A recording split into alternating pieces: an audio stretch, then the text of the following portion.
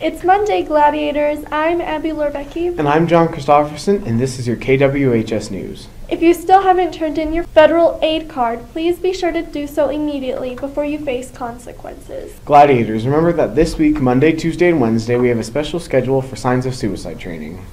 Attention juniors and seniors, upcoming college visits pick up in the month of November with UNC Greeley on the 1st, Northeastern Junior College on November 2nd, DU on November 8th, and Savannah College of Art and Design on November 9th.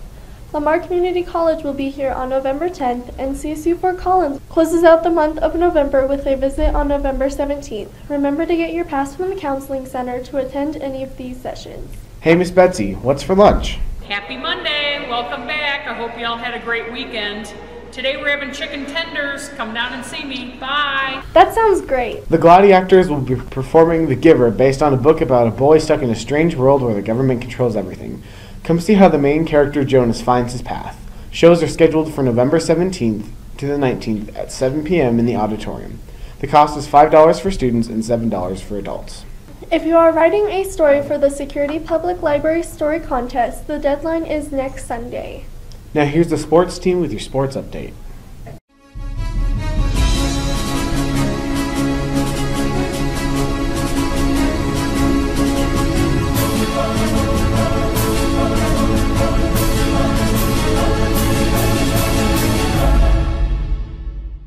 Good morning, Glads. I'm Dylan Ham, And I'm Elijah Clark. and this is your Gladiator Sports Update.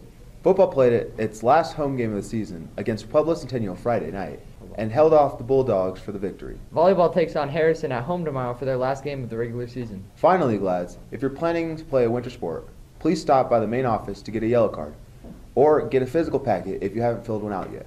Winter sports practices start on November 11th. I'm Dylan Ham. And I'm Elijah Clark. Have a great Monday. Back to you, John and Abby. Thanks, guys.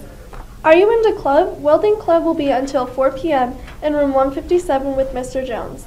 Also, Science Club with Mrs. Carmody will be in room 121 at lunch. Finally, lads, remember you are able to dress up for Halloween. Please do not ruin this wonderful opportunity by wearing clown costumes. Disciplinary actions will be taken.